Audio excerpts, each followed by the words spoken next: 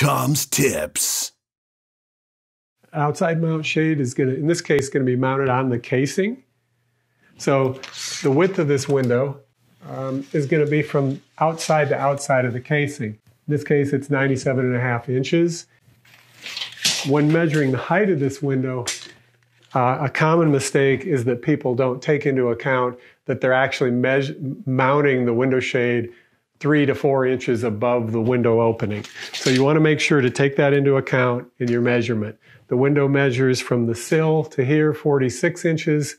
We're going to add about 3 more inches to accommodate a 275 cassette or open roll product.